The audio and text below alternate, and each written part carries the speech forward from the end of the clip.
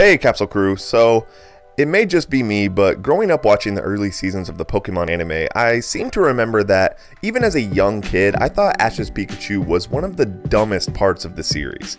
And I can say that after all of these years of the Pokemon anime and its various iterations, that my thoughts on Pikachu haven't really changed much. It's overused and a downright hindrance to the show at times in the series.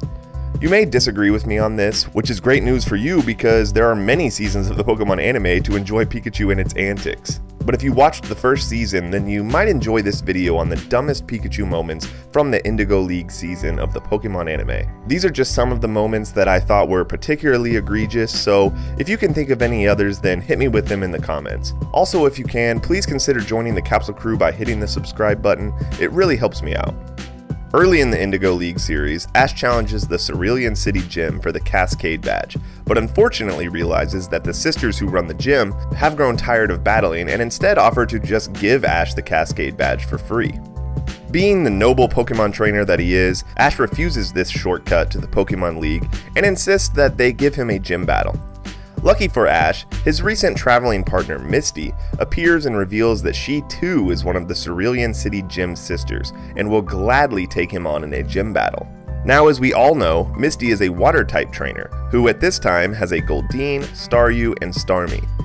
If we remember, Ash's main Pokemon in his possession is his trusty Pikachu, whose electric attacks are extremely effective against every one of Misty's Pokemon. Ash was made for this gym battle, but hold that thought, because as soon as Ash calls on Pikachu to start off the battle, Pikachu refuses to enter. Now get this, the reason that Pikachu refuses to enter the battle is because it considers Misty a friend. This is the same Pikachu that will routinely electrocute its trainer and best friend at the slightest sign of discomfort. This is also the same trainer who literally stood in front of an army of vicious Sparrow to defend a Pokemon that actually hated him.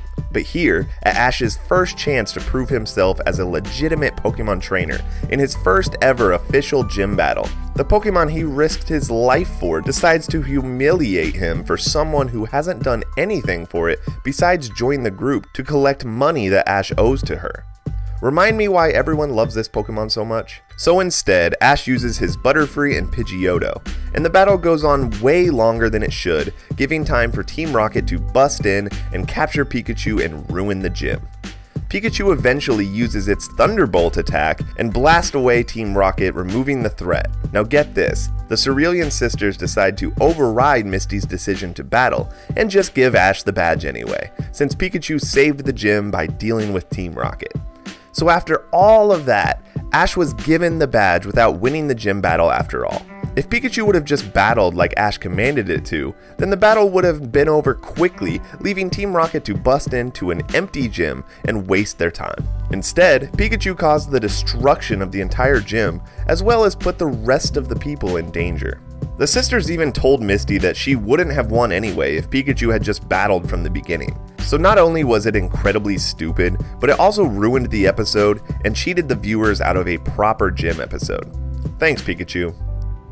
The next two moments actually come from the same episode, Electric Shock Showdown. In this episode, Ash comes to Vermilion City and challenges the Electric Gym leader, Lieutenant Surge, and his powerful Raichu. Lieutenant Surge makes fun of Ash and his puny Pikachu, while overwhelming it with its much stronger Raichu, causing Ash to look for ways to strengthen his Pikachu and defeat the gym.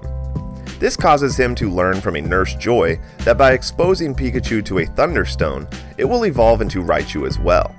Ash easily considers the option of evolving Pikachu into Raichu, but of course, Pikachu doesn't want to evolve and wants to beat Raichu as it is. This is all fine and well until Ash lets Pikachu decide its evolutionary fate by holding out the Thunderstone in front of it. Pikachu then touches the Thunderstone with its tail and makes the long-awaited evolution to Raichu.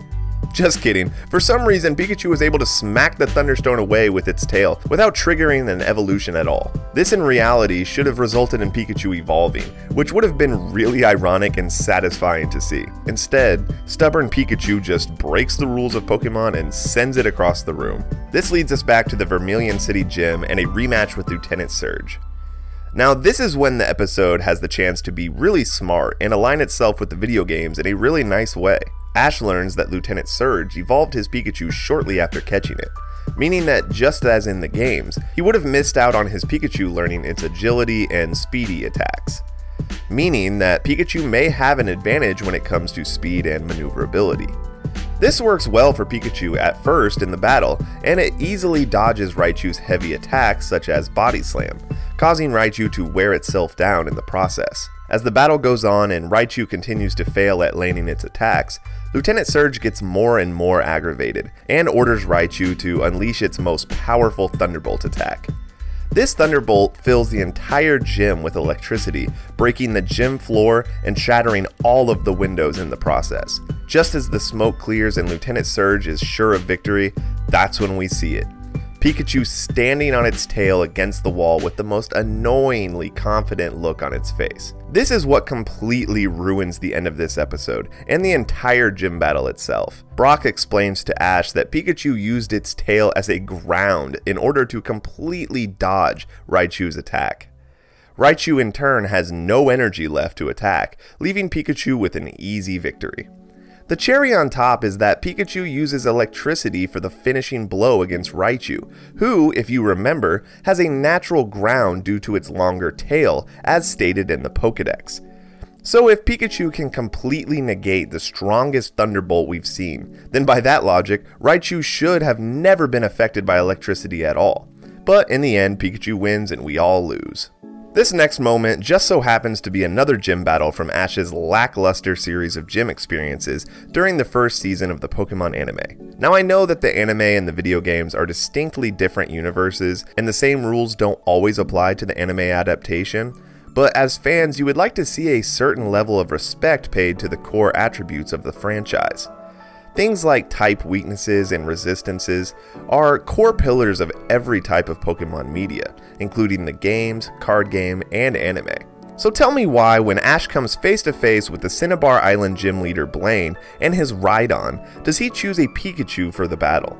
At this point in the anime, Ash already has obtained 6 badges, meaning that he has managed to defeat 6 of the best Pokemon trainers in the Kanto region.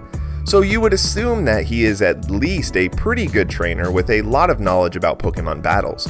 So why would he choose to use an electric type Pokemon against a rock ground type instead of, I don't know, his Bulbasaur maybe? So that puts us in a position for a really dumb Pikachu moment. Obviously, Pikachu's electric attacks do nothing to Rhydon, and the battle looks hopeless when Ash finally decides to switch to a different Pokemon. Nope, he commands Pikachu to, ready? Go for the horn. So apparently, Rhydon's horn is made of metal, which is never stated in any of the first generation Pokédex entries, so I'm not sure that's even 100% canon. The only thing that I could find close to that was from some of the later generations when it describes its horn as drill-like. Either way, the Pokemon is still rock and ground type, which means that even if the horn was metal and could be used as a lightning rod, as Brock stated, the electricity would just travel down to the rock body and be grounded out anyway. But ultimately, the Rhydon was KO'd by the electric attack, and Pikachu was victorious.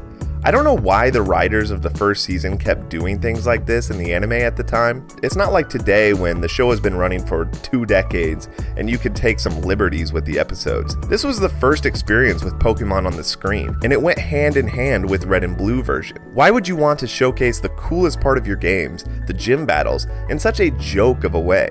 It seems like those should be the episodes you take most seriously. It did seem like they fixed this issue in later seasons, but the Indigo League was pretty bad. So what do you think? Are there some really dumb Pikachu moments from the first season that I missed? Honestly, I would love to know if you have any, because I love looking back at all these things. So let me know. But that's all I have today, and as always, thanks for watching, and I'll see you next time.